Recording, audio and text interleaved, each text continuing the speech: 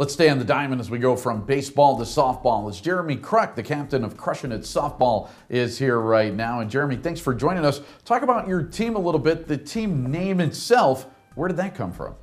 I'm crushing it. It's a Brad Paisley song, so the team travels a lot, plays a lot of country music, blasting at the thing, and when we sat down and named it, it fit with softball, so we went with Crushing It. You end up talking about how you have to travel a lot, so how many tournaments do you play and where do you have to travel to? Our tournament team plays approximately 20 to 25 in a given summer, and we travel anywhere as north as like La Crosse area. You know, we'll go down south to Monticello, Montello. We'll kind of go all over. Go all the way to Avoca, and then we've made trips kind of over in the Milwaukee area. So we play all over the place. Excellent. So now a team like that, of course, always looking for sponsors. Who sponsors you guys, and exactly what does a sponsor do for you guys? Sure. Crushin' has got 3 sponsors. Red Mouse is our primary sponsor. It's a bar and grill out in the west side of Madison.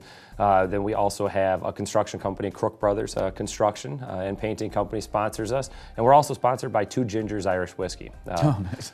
Sponsor really, they pay for us to, some of the little things for us like tents and speakers and things like that. They also pay for our entry into all the tournaments that we play in a given year. 2 Gingers, okay, I kind of like that name too. So what nights a week does Red Mouse run softball leagues? The Red Mouse is running a co-ed league Monday nights. They're still looking for some teams. They also run a men's league on Thursday nights and a men's league on Wednesday nights as well. Okay, so now how many tournaments are you running over there, or is the Red Mouse running, and then when are they?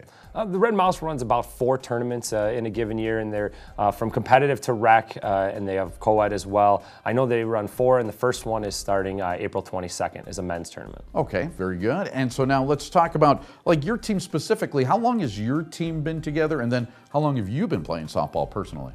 Oh, we're a new team. This is technically our first year under Crushing It. We kind of assembled halfway through last year and played in a couple tournaments, and this year we actually officially got together and are running a full season. I've been playing since since college, really. I never played baseball in high school or any of that kind of stuff, so I've been playing since about college, so 10 years or so. Okay, so now how competitive are these games? Because a lot of people think, okay, softball, and it's just a lot of beer drinking. Is there that, or are we going pretty competitive here? Our team, there's a lot of beer drinking. Excellent. It is a very, very competitive, very, very competitive. There is rec teams and there are competitive teams, and there's kind of a mix of everything. So it depends on what level you're at. There's quite a bit to do. So. Very cool. Jeremy, good luck on a good season for you. And thanks for joining us. We'll be back with more right here in the Sports News on Channel 57 Sports.